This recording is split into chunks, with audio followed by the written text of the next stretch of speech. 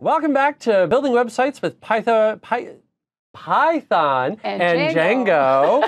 I'm Christopher Harrison. Your coffee's right there. That's Susan Ivac. My coffee is right here. In any event, in the last module, Susan, you showed us some really neat tools for being able to create classes that's going to be our data, and then use that to create the database. But how about the actual, data? How do we actually work with the data without having to write the SQL manually? Yeah, absolutely. So that's definitely the next step. So all we've done so far is we've defined some models. And remember, models are just classes we created in our Python code. And then we used via ORM, or via Object Relational Mapper, to migrate that model to the database itself. So basically what we now have is classes inside our code and tables in our database. But there's no data in these tables. And one of the things we promise is that Django would also help you with writing your queries, doing your insert and update statements. So that's what we're going to try and demystify now, is how do you actually start working with the models in terms of code, inserting new records, updating new records, and so on. So what I'm going to cover in this particular module is I'm going to show you how to create new records, how to update records. Then we'll get into some queries. We'll look at some very simple queries of like how do you get back a record where ID equals. And then we'll get into more customized queries. And we are only going to scratch the surface here. When you get into custom queries, I used to teach SQL courses as well. And there was a 3-day course on writing SQL statements to do things like queries and so on. We could probably do a full 1-day course on writing Python queries through the ORM in Django, showing you all the different options and features. So we'll get you going with it so that you can write some basic queries and hopefully get used to the syntax so that when you want to do something more advanced, you can very quickly find that syntax and see how it applies. So we're going to get you up and running, get you to maybe like the 200 level, but you can go to the 300, 400 level. So we're just going to scratch the surface because I know you guys want to see things like the bootstrap, how to create the forms, how to migrate, deploy this whole thing. So we want to make sure we get a chance to show you that as well. So let's start with creating data. I want to, yes, Christopher, you pointed out, I got no data in my table. So I want to start adding some new artists, adding some new albums into there. So let's do that. Now, the great thing is, if you have ever done object-oriented coding, if you know how to create an instance of a class, you know how to create a record. Because basically, remember, our class is our table. So when you create a new instance of the class, that's creating a new record in the database table. And the ORM is going to take care of taking that instance of a class and sending it to a database. Now, it's not just going to do that randomly and go, oh, you created an instance, I'll just move that to the database for you. You control when it sends that new record to the database by calling a method. So when you call the save method, that's your way of saying, hey, I've got a new instance here, please send that new record to the database. Or if you modify a record, you say, I've made a change. I want to send that change to the database. Calling the save method is your way of saying, now's when I want to actually send that new record to the database. So how does that look in terms of code? Well, if we take a look here, what we end up with is I have my artist class that I'd created. So I just say, all right, let's create a new instance of the artist class. And I just call the constructor method. So I say, all right, the value for the name is going to be artist name, whatever I type in, and the value for year formed is going to be whatever year it was formed. And then when I want to send that record to the database, so it actually inserts it into the table, I just call the save method. Now, some of you may be looking at that going, Susan, you never wrote a save method. And it's true. If we actually look at the code, there's nothing in here. There's no save method. Susan, you never wrote a save method. I never wrote. You're right. I'm glad you brought that up, Christopher. But remember, when I created the artist class, I inherited from the model class. So that model class in the models package has the save method. So that's where that save method comes from. So I don't have to declare it here. I inherited that from the model class. So now to test this, to sort of show you how it works, the easiest thing to do is actually, you would be writing this code inside your web pages and the sort of the logic of your code. But I'm actually just going to open up a command window where I can just run some Python commands so we can do it interactively so that we don't get lost in the navigating the structure of all the pages right now. We can focus in on literally how do we write that code that's going to interact the database, insert our record, query our records. So the way we do that is in Visual Studio. If you want to try this yourself, you go to your project and you right-click the project and you pick Python Open Django Shell. And this basically gives you a shell where you can execute Python Django commands. So it's popping up here. And let's bring that up here so it's going to be a little easier to work with. There we go. So here's my shell. So I can go ahead and say I want to create a new artist. And it's going to be an instance of the artist object. It is case sensitive, so I've got to be a little careful there. And it's an artist object. And I'm going to go with my favorite band. I'm a big fan of Great Big Sea. And Christopher's laughing because he knows I'm inclined to burst into song at any moment with songs by that band. And they say they were formed in, say, 1985, somewhere around there. So I run this command, and basically, whoops. Oh, you know what I forgot to do?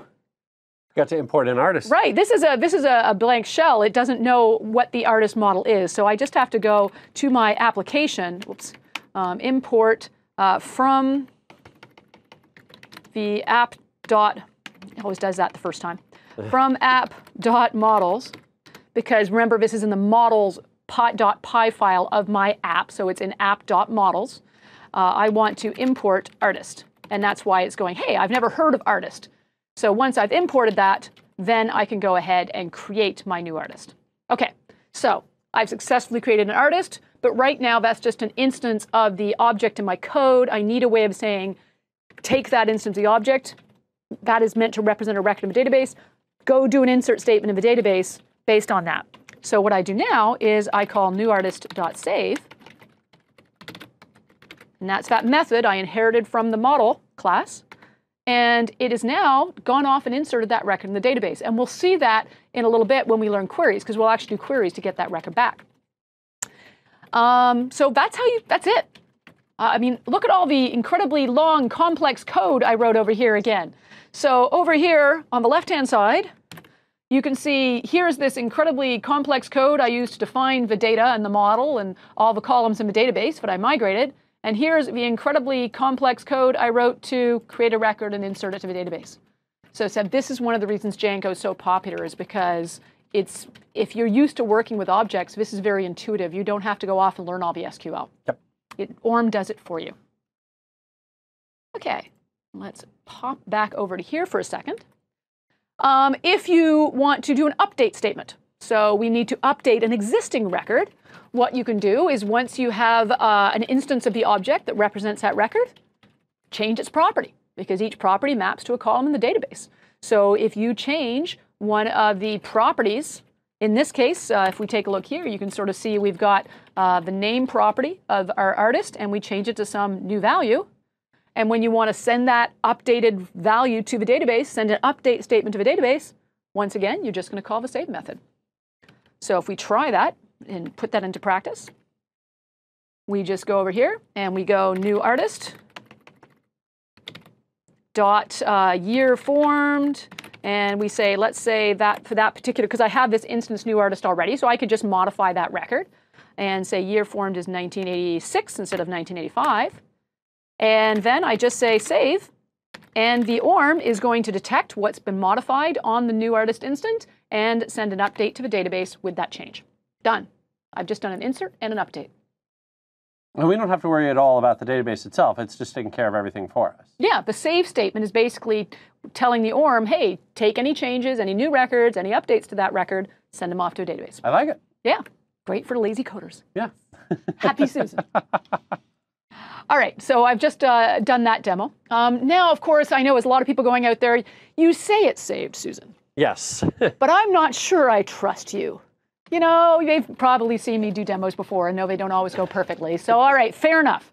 And this is where I'm crossing my fingers, really hoping it did work, so that the next command demo works. Because if the first demo didn't work, I'm going to find out right now. So this is my moment of truth. I'm now going to run a query to go to the database and say, hey, give me back that artist that I just inserted. So how do I do queries? How do you do queries? Well, we use the save method to send update and insert statements to the database. The way we do queries is that model that we inherited in our code. So again, coming back to the code itself here, just moving this out of the way. So once again, right, all the magic happens because we inherited this model class.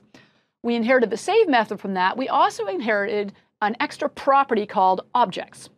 And the objects property is a collection of the records that are in the database, effectively. So when we want to do a query, we always work with the objects property. and it has its own methods that allow us to do queries. So we're going to go to artist.objects.filter, artist.objects.get, artist.objects.get, artist.objects.filter. That's always going to be sort of our logic when we want to say, go get this record from the objects for artist. Go find these records from the objects of artist. So it's all about that objects property, which was added automatically because we inherited from the model class. So in terms of the code, how does it actually look? It's going to look something kind of like this. So if you take a look here, what you see is here's that artist.objects. That's the magic here. Instead, that was added automatically because we inherited from model. And this time, I'm calling the all method, which, okay, Christopher, I'm going to put you on the spot for a second. Uh-oh. Take a wild guess at what the all method will do. I'm going to say it's going to get you everything. It's going to get you all the items. Download all the things. Download all the things, exactly. So when we call the all method, basically it's going to go off and tell us all of the records stored in the database for the artist object. And then we put that into some sort of collection object like all artists. And then if you want to see the results of that, you could write a little for loop that says just go through each artist inside all artists and then print out whatever property you're interested for, in this case, maybe the name. If you only want to get a single record back, well, you can do that as well because, again, we always start with that artist.objects, right? That's our property that allows us to access the records. And we call the get method, and we ask it for 1. Now, one of the things, what that is sort of doing is that's kind of, if you've done SQL, it's kind of like saying select where ID equals 1. That's kind of what we're doing when we do a get statement. Yep. So because we specified a value of 1, by default, that 1 is going to be the ID if you just specify. I'm going to show you how to do it like where name equals in a second, but that's the default. So basically, that's equivalent to sort of saying select where ID equals 1, and once you've got that record back, you can display it. So let's try that out. Because again, I think this is one that it makes more sense when you see it in action. So we've inserted a record to the database. So we should be able to say, get me back all records.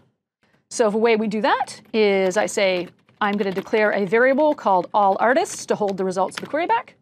And I have to go to the artist.objects method. And I love IntelliSense. It saves me making some typos. And I'm going to start by doing the get me all objects back. And that basically, that method has now just executed. The ORM has taken that command, gone to the database, said, hey, somebody asked for all the artist objects. It's gone to the database table, done a select star from this table, gotten all the records back, and populated my all artist variable with every single record from the database. In this case, only 1, but if you had 50 records, it would populate it with 50. So now, how do I prove that? Let's go back to our code. I'm going to write a little for loop here. And, well, actually, I could even do it this way. It's a collection, so I could just say, get me the first record. So go to the first record and tell me what the ID is. And if I run that, it says the ID is 1. And if I say from the first record, whoops, get me the name, it says great big C. So you can see it, in fact, did bring back that first record. Or if you want to see all the records, in this case there is only 1, but again you could still do the for artist in all artists. Don't forget your colon. I always have trouble with that in Python. I always forget my colon when I'm writing for loops. And I could say, and then for each artist that you find, print out that artist name. And it comes back again. In this case, I only actually have 1 record, so there's only 1 that returns. But if I went off and created a second artist and saved that, it would retrieve all of them. Now, what if I only want to retrieve 1 record back? And because of course, if you really only want 1 record back, it's not very efficient to say, go bring me back 6,000 records and then retrieve the one you want once it's all been brought across the network to your code.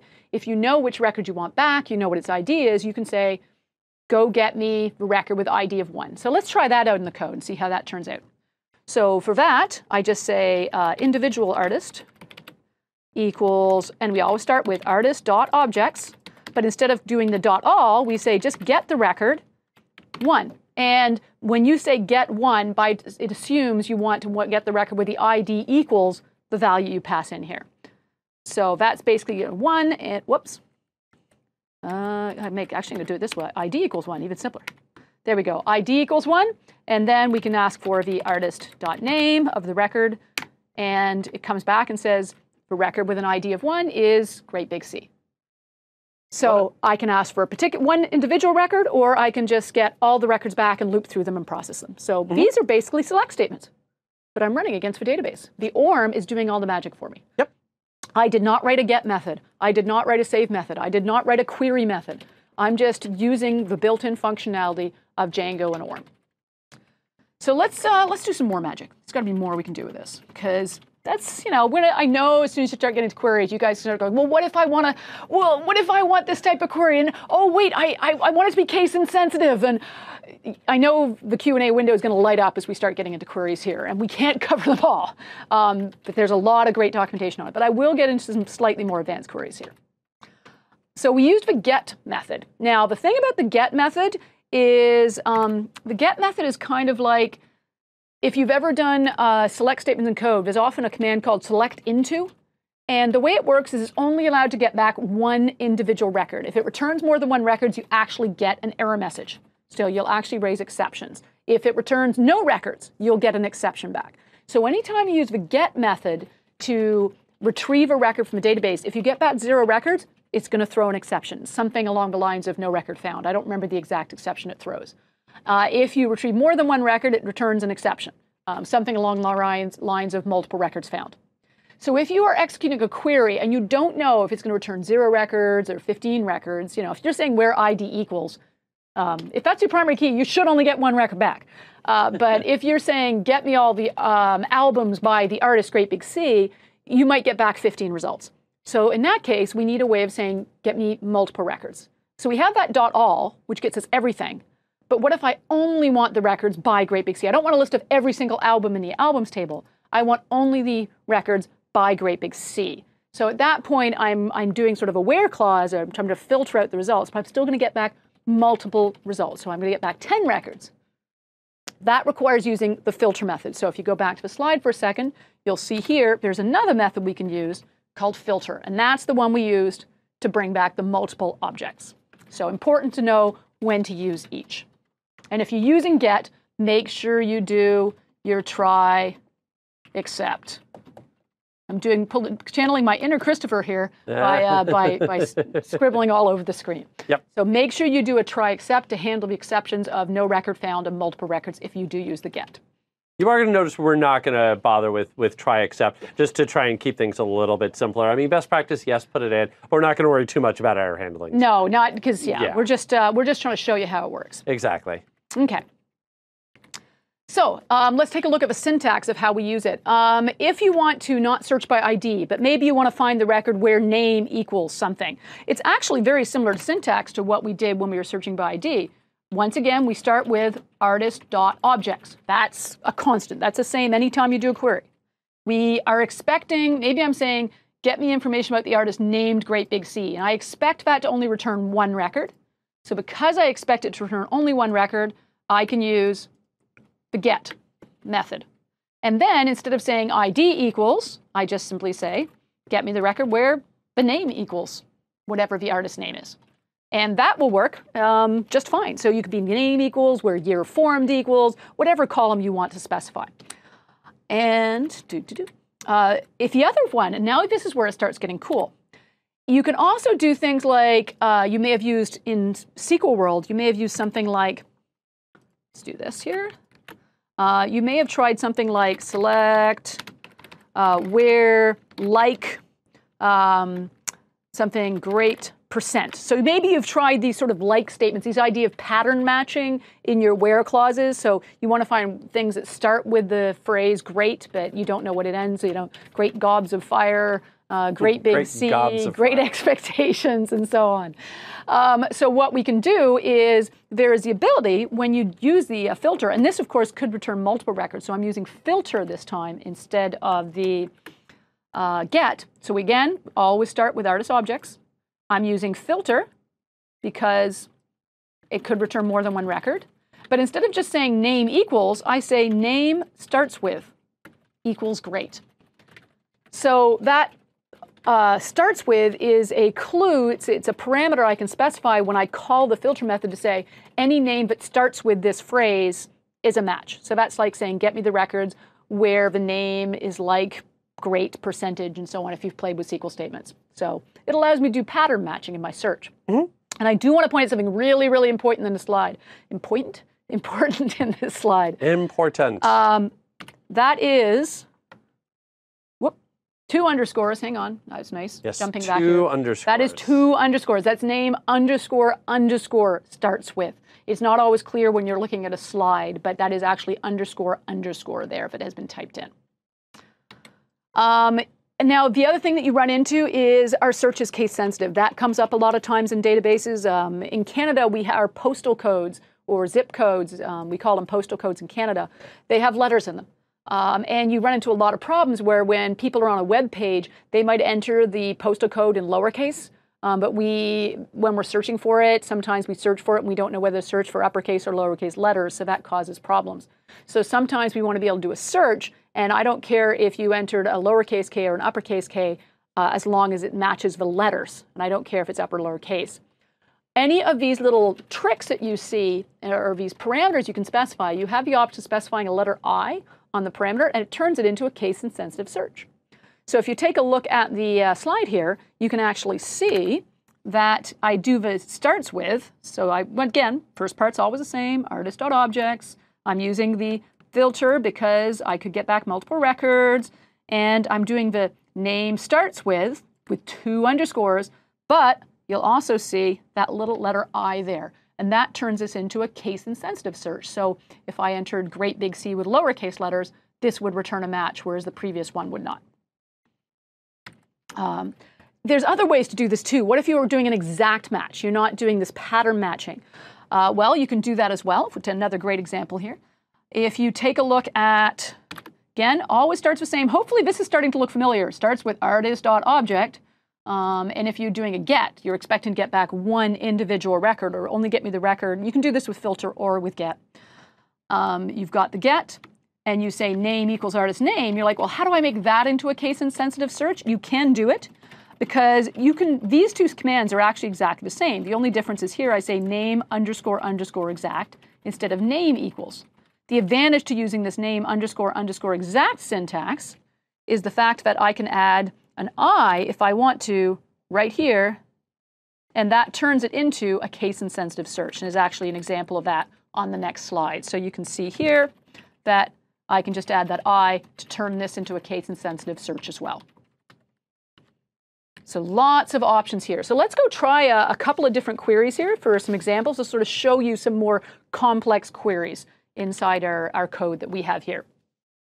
So what we'll do is, first let's do a sort of get me the record. Instead of searching by ID, let's search for the record where name equals instead of where ID equals, because that comes up a lot in your code. You never know exactly which column you're going to be searching by.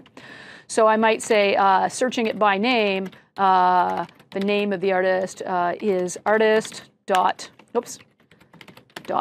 objects. That's always going to be the same. I'm only expecting one record back with the name great big C, so I can use the get and get me the record where name equals great big C. How do I know it worked? Well, I can just print out the result and just say, what's the value of name artist dot name? And sure enough, it comes back with that. Or if I wanted their ID value, or I wanted to know the year they were formed, any property I want, you can see that whole record came back. Oh, name.artist.yearformed. Name.artist, that would do it. The field is called name artist, year formed.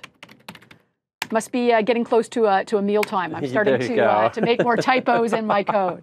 And as we all know, the number of typos you make is directly proportional to the number of people watching you type. Exactly. So the more of you watch... Everybody close their browser window. No, I'm kidding. Stay. I'm kidding. Yeah. All right. OK, so what if I want to retrieve multiple records back? Let's try that filter, which allows us to retrieve multiple records. So I might say get a list of query artists. And we always start with artist. I seem to have this obsession with an uppercase R. Must be because my talk like a pirate day tendencies and going R. Artist objects, filter. And when we do the filter, we say, get me all the records where year formed equals 1986. And if there were 10 bands from that year, this would still execute successfully. It won't throw any exceptions because the filter, remember, can handle return multiple records. To get the results back, you could write a nice little loop in query artists. And then each time through the loop, just say print the name of each artist. So that, again, in this case, I only have one record of a table, so we're only seeing one result back. But if there were 10 bands, this would list off all the bands who had the year formed in 1986. So that's kind of like saying select star from artists where year formed equals 1986, if you think in terms of SQL, if you've worked with SQL already. If you've never worked with SQL, you don't have to learn it because ORM's doing it for you. Yep. You just need to learn how to call these different properties or set these different parameters to control the data you want back. Another one I just want to mention, because it may come up, is you may be going, well, what if I want the records where year formed equals and country of origin equals? So how do I do like an AND statement or something like that to combine? The way you do that is, just to sort of show you the logic, is after the dot filter, you just add another dot filter statement. So I would add country equals Canada. So you can do that as well. You can even say, there's another way of, I won't execute this because I don't have a column with country equal to Canada. Another one you can do is kind of cool, is there's also the ability to say except as well. I think it's except. It's something like that. And exclude. Exclude, thank you. Because yes, except is usually an exception. Yeah. You can say exclude country equal Canada. So I want to know all the bands that were not from Canada that were formed in 86. So, and then you can add another filter afterwards. So this is how you combine all kinds of different conditions together. You just keep adding more dot exclude, dot filter, and that's how you have multiple conditions on a query if you want to. So just wanted to mention that because it's something that sometimes comes up. Trying to think of some other neat ones. Let's, oh, we got the foreign keys. I think we should show that. Yes. Yeah, all right. One more thing I want to show you. This is cool. Because you haven't had an error yet. Yeah, well, no, I have one. Oh, okay. Yeah. All right. Yeah. Typo. All right, there's one more thing that's really cool that I absolutely love about this as Susan the Lazy Coder. When I taught a lot of SQL statements and select statements, and we work with relational databases, the data is often spread across multiple tables. So the artist information is in the artist table. The album information is in the albums table. If I want a list of album names, all the albums by a particular artist, then what you would have to do is you would have to query both the tables and join that data back together using what we would call SQL join statements. And trying to explain to somebody who's never done SQL before how you write these join statements that combine the data from table A with the data from table B and bring that all back together, that took pretty much, I would say, you used to teach SQL, Christopher. I mean, that was a good solid hour, wasn't it? Oh, yeah. Really. And even after the hour, people were kind of like, I think I get it. Right. So it's one of those concepts that frequently throws people off. ORM does it for you. So you don't have to worry about it. You don't have to worry about joining. You're not going to have to write join statements. Cool. So because remember how when we created the artist and the albums, we made that foreign key between artist and album. You remember we did that? Mm-hmm. So Django already knows that which artists go with which albums. So all we have to do is say, we call it like a parent. People think of it as like a parent-child relationship. You know, each artist has multiple albums. We might think of artists as the parent and albums as the child. You can literally say, go get all the children by just saying, you know, follow that relationship. Just go get me those records. So this is really cool. So the way we do that inside Django is you basically can walk this relationship chain, walk your foreign keys by following that relationship we created. As long as you made a foreign key between the two objects, you can just go ahead, and again, you look at the syntax, and you wouldn't even know you're doing a foreign key search here. You still go ahead, you still call album.objects. You know you may get multiple records back, so we're doing filter rather than get. And then I just say, get me the record where artist name is, and you specify an artist name. But here's what's interesting about that, is artist name is not stored under albums. If we actually go and look at the class we created here, there is no artist name here. We have the album name, but we don't have the artist name. We said, however, there would be an artist, and that for artist, there is a name field. Mm-hmm. So basically, when you look at the syntax here, what you're really seeing here is this is saying the field artist, and then again, this is 2 underscores. On that artist, look at that artist's name property, and get me the record where the artist's name property is artist name. Again, very careful. That's got to be 2 underscores or it's not going to work. So let's try that out, because I think that's really one of the coolest things about Django is this comes up all the time in your code. You have all the orders for a customer, all the albums for an artist. You have all the items that somebody ordered that you have to track together. So this sort of idea of get me all the orders for a customer, that sort of parent-child foreign key comes up all the time. So the ability to just say, hey, just go get them, and all you do is in syntax say, I just need the artist name equals, and it finds it through the foreign key is great. So to do it, I'm going to have to import the albums here because we haven't actually added the album class to this little window we're working in here inside our shell. So we better import album so it knows how to use the album class. And right now I don't actually have any album records, so I'm going to insert a couple of new records to the album database. So I got to flash back now and remember how to do my inserts. To do that, I create a new instance of the album class. And I'm going to be a little shortcut on my code here. I could say new album equals album, and I can do this, and then I can call new album.save, but I'm going to do a little shortcut here. I'm just going to go straight to the constructor of the album class, and I'm going to say create a record where name equals up. That's one of the albums, and the artist is new artist, because we do have a variable, an instance already called new artist, which points to great big C, so that saves me having to set all that up already. And the only reason new artist works is because you had created that That's already. right, yeah, great. If we go way back up here, remember, we created an instance of an object called new artist with the name great big C. So I'm just taking advantage, because otherwise I would have to write a query to go get the record of the artist I wanted it to point to and then use that here. So I'm just taking advantage of the fact that I already have an instance of an object that points to great big C. And so I specify new artist, and then I can just say, as soon as you create that instance, save it to the database. And I made a mistake somewhere. Artist equals new artist.save. Name equals up. Oh, yeah, you were supposed to get an error there. Not yet. Shouldn't blow up until I'm just trying to insert. Okay. That shouldn't blow up just yet. Artist.save, album, name equals up. Artist equals new artist. And I think that's correct, and save. Just gonna make sure I have the casing all right on that. It is new artist. Yeah, that's correct. There we go. Here's my my blow up of the day. Couldn't get this far without something blowing up. I'm gonna take a quick look at the error message. App album has no column named artist ID. So rerun a migration just in case. Sure, we can do that. That's gonna require going over here. All right, so this is the live debugging with the Python Django MVA. Let's go here. Shouldn't make any difference though. Python. Do you want rerun the migration? Or? Yeah, so manage, just say manage py.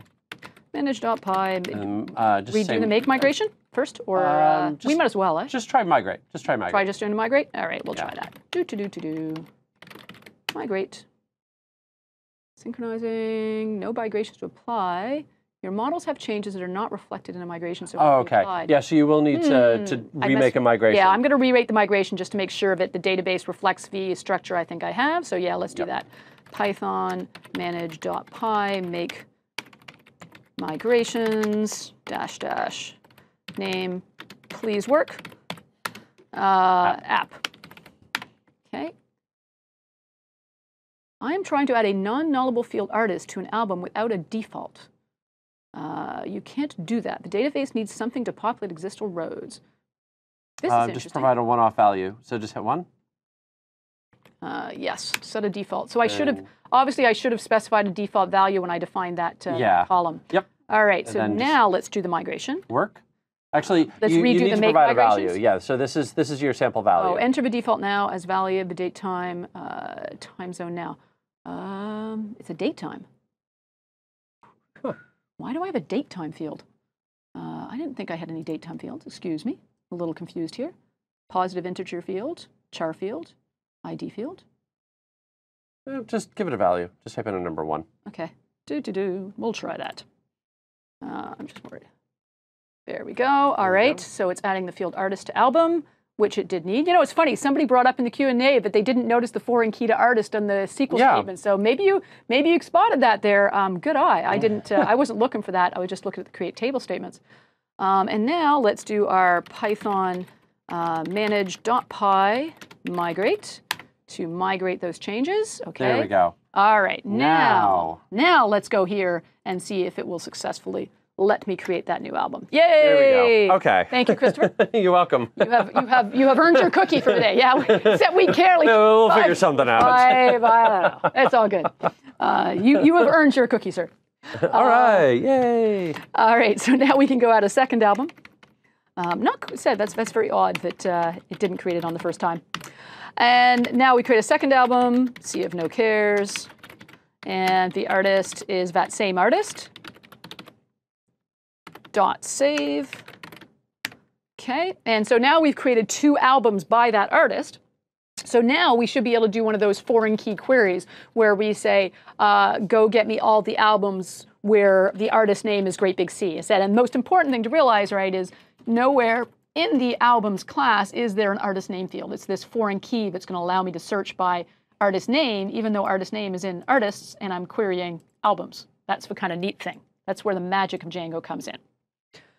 So I can go ahead and now I should be able to say, okay, list of albums equals, always starts the same, going to the objects property, doing a filter as opposed to a get, because I'm expecting multiple records back, and get me the record where in the artist, double underscore, the name property, so I'm pointing to the name property of the artist class. Well, I'm going to the artist of album, but I'm asking for the name property of the artist, equals Great Big C.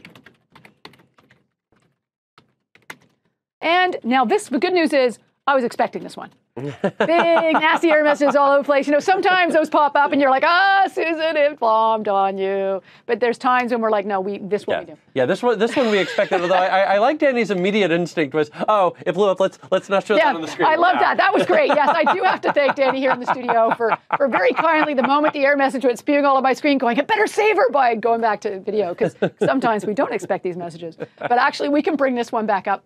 This big, nasty thing is basically just popping up.